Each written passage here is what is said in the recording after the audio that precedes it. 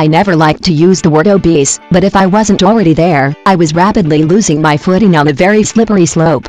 I would watch those slender people sunning by the pool, and I would just hate them, because I was fat and they weren't. It wasn't fair that they would get to feel the warm sunshine on their skin, and dive into the crisp cool water when the heat got too much. I wanted to look like them and live like them, but I wasn't willing to take the necessary steps to be like them. Yes, I was concerned about my weight and all the extra fat I was carrying around my hips and waist, etc.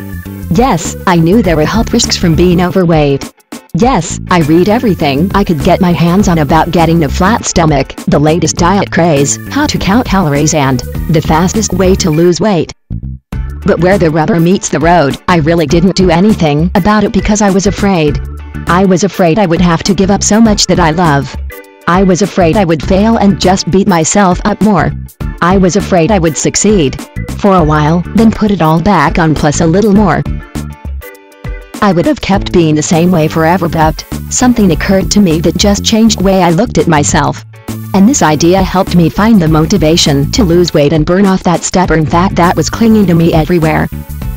Want to know what I discovered? Okay, it's actually pretty basic and you may have heard this before, but if you can really take this to heart as I did, you'll start to see some amazing changes in your life. Here it is. We substitute food for love. Yeah, I had heard that one before too, but oddly I kept coming back to that idea over and over and I didn't know why. It's odd because I never felt unloved. I have a terrific husband and a very supportive family. I am loved. So what does love have to do with all those extra pounds? I wasn't fat because I was substituting food for love. Ridiculous.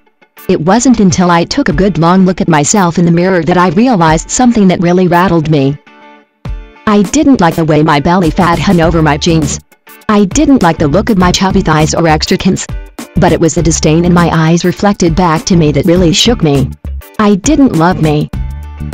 I was eating to compensate for my lack of self-respect and self-love.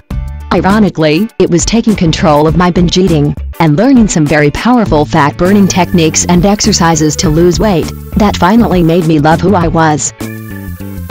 The big surprise was, I only needed to cut back and not give up most of my favorite foods. Once I got started, the results were self-evident and failure seemed more and more unlikely. The changes I made were enhancing my life. I never felt better. Maintaining is easy, enjoyable, and this is clearly the fastest way to lose weight. I can't possibly imagine ever wanting to go back to the way things were. If you want to hear the whole story about my experiences with Fat Burning Furnace, visit my website at fatburningfurnacetest.com.